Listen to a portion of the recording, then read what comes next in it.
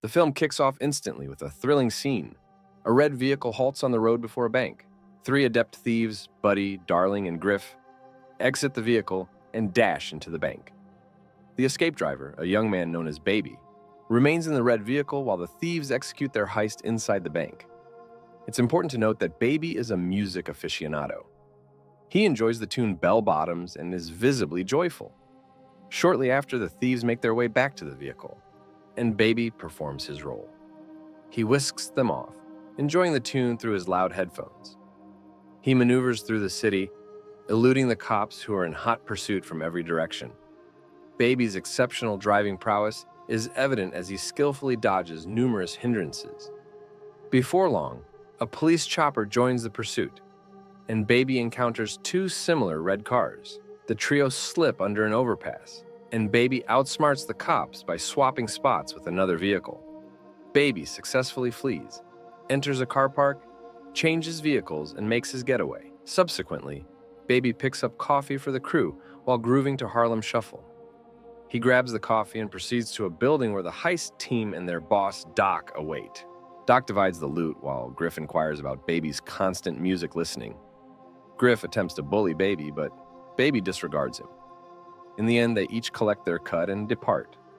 Doc retains a large portion of Baby's earnings to settle his debt. He hands him $10,000, a pair of gloves, and a fresh burner phone, promising to contact him soon for another heist. Baby returns to his home, shared with his foster guardian, Joseph. Baby conceals his portion of the loot beneath the floorboards. Joseph advises Baby to steer clear of dubious activities because it isn't rightfully his. Later, Baby remixes the audio from his meetings with Doc and the other thieves into a track. He possesses a cassette tape filled with these remixed voices. Amidst these is a tape marked Mom. Each playback brings back cherished memories of Mom, whose frequent disputes with his father ended tragically in a vehicular mishap during an argument. After some time, Baby visits a diner and encounters an enchanting waitress named Deborah. She passes by, singing melodically, and Baby captures her tune on his recorder. Deborah returns to take his order and notices the recording. They converse, and Baby inquires about the song she hums. He later locates the precise track at a record shop. One day, Baby receives a call from Doc with a new job offer. Baby meets his employer, who introduces him to his latest crew, Eddie No-Nos, JD, and Bats. The crew is curious about Baby's incessant music listening. Doc reveals it's due to a childhood mishap that left Baby with tinnitus, and he uses tunes to mask the ringing. This heist is Baby's final task for Doc, to clear his debt. Doc outlines the operation while Baby listens to another melody.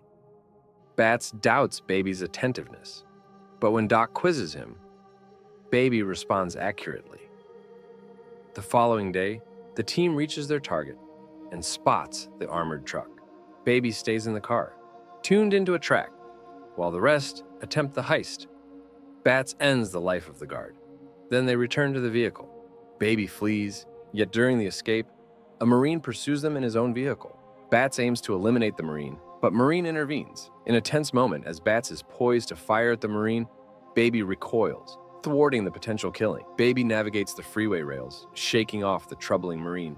Trapped in a jam, the group ditches the vehicle and commandeers another from a mother with her child. JD admits to misplacing his weapon, but there's no turning back. Baby takes the crew to a parking lot, where they switch vehicles once more. Bats is upset, accusing Baby of deliberately causing him to miss his shot at the Marine, which Baby denies. They then reconvene with Doc to divide the loot. To Baby's surprise, only Bats and Eddie are present. Doc hands Baby his cut and instructs him to dispose of JD's corpse, found in the trunk, since JD's firearm would lead the police straight to him. Baby hauls the car to a scrapyard to destroy it, triggering memories of his childhood. At the familiar diner where Deborah works, they exchange song trivia, and she's astonished to learn his name is truly Baby. They depart for a laundromat, delving deeper into personal stories, and Baby confides about his auditory issues stemming from the accident that killed his parents. Heeding Joseph's counsel, Baby secures a legitimate job delivering pizzas and spends increasing time with Deborah. During a dinner outing at a luxurious eatery, Baby encounters Doc, who coerces him into further criminal endeavors, threatening harm to Deborah and Joseph should he decline. The following day, Doc dispatches Baby to scout a post office for their next heist, suggesting he bring along his grandson Sam to avoid suspicion.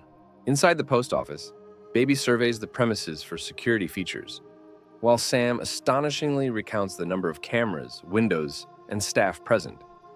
They engage in a conversation with a friendly cashier before reporting back to Doc. Baby later phones Deborah and asks her to run away with him.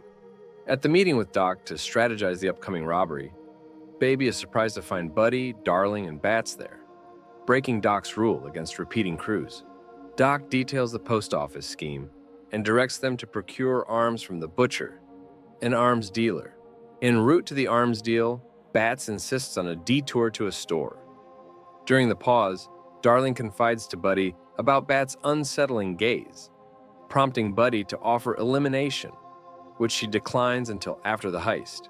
At the warehouse, the butcher presents an arsenal, but Bats abruptly kills him, sparking a shootout. Darling is wounded and Bats goes berserk. They flee the scene with Bats detonating a grenade in a car, annihilating the site. Bats justifies the carnage, claiming they were undercover officers. On the return trip, Bats demands a stop at the diner where Deborah is working. Aware of her presence, Baby resists, but Bats forces the issue. Inside, Deborah discreetly serves them, concealing her acquaintance with Baby. When Bats brandishes a weapon to dodge the bill, Baby intervenes and the group departs without further incident. Baby leaves a note for Deborah. Road trip at 2 a.m. Back with Doc, the group learns their mission is compromised. Bats claims self-defense against undercover cops, supported by Buddy and Darling, while Baby remains skeptical. Doc anticipates a full-scale police crackdown within a day and considers aborting the heist, but the trio opts to proceed regardless. Baby suggests resting before the morning job. That night, Baby attempts a clandestine departure to rendezvous with Deborah, but is intercepted by Buddy and Bats, who grow suspicious. Bats discovers Baby's recorder and renders him unconscious. Awakening at Doc's, Baby plays off the recordings as harmless mixes. Meanwhile, Deborah awaits him at the diner. Come morning, the crew sets out for the heist. Buddy fakes taking Darling hostage, while Bats infiltrates. Baby, stationed in the car, signals the cashier from the post office to stay clear. She retreats with a guard, who then approaches Baby's vehicle. The gang returns and Bats fatally shoots the guard. In a fit of rage, Baby accelerates towards a truck with protruding rods, impaling Bats. The police arrive, prompting a frantic escape. Buddy and Darling engage the officers as Baby flees on foot, weaving through a mall to alter his appearance. Despite being spotted, he manages to steal a car and rejoins the pursuit of Buddy and Darling. In the ensuing chaos, Darling falls to police gunfire, and Baby commandeers a car from an elderly woman. He tunes into a song on the radio and courteously returns her purse before speeding off. Baby hastens back to his residence, discovering chaos and Joseph prostrate on the ground. He rings Deborah at the diner, but her employer intercepts, hinting Baby's impending arrival. Seizing all his hidden savings and escorting Joseph to a care facility, he expresses regret to his foster parent for letting him down and departs amidst an ongoing police manhunt. Baby beelines for the diner to fetch Deborah and encounters Buddy inside, seeking vengeance for Darling's demise and menacing Deborah's life.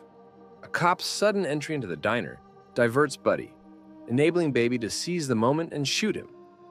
Confronted by the officer, Buddy callously fires. Baby, from a public telephone, contacts Doc, who severs ties. The duo commandeers a vehicle from a pair of young fellas, proceeding to Doc's hideout. Baby bargains with Doc for his recordings in exchange for the money stolen from the post office. Doc, initially resistant, but after seeing that, he's with Deborah and agrees to give him the tapes and some getaway cash. Exiting the elevator, they're ambushed by the butcher's henchmen, whom Doc neutralizes before succumbing to a gunshot. Buddy, commandeering a police car, runs Doc over. He then pursues Baby, who retaliates with gunfire and evades. Baby and Deborah dive into Doc's car, initiating a chase with Buddy. In a swift maneuver, Baby sends Buddy's vehicle careening off the railing. Inspecting for signs of life, Baby is ambushed by an armed Buddy, who discharges his weapon near Baby's ear, impairing his hearing.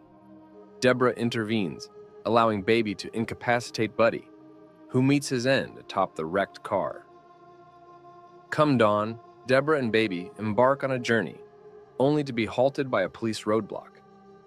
Deborah contemplates evasion, but Baby opts for surrender, sealing their parting with a kiss before yielding to law enforcement.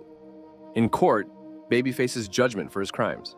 The post office cashier and the woman whose car he appropriated vouch for his character, portraying him as harmless. The magistrate imposes a sentence of 25 years with a chance for parole after 5. Incarcerated, Baby cherishes letters from Deborah, detailing future escapades. 5 years later, Baby gains his freedom, reuniting with Deborah. Subscribe for more videos like this and turn on notifications and leave a like to help the channel out.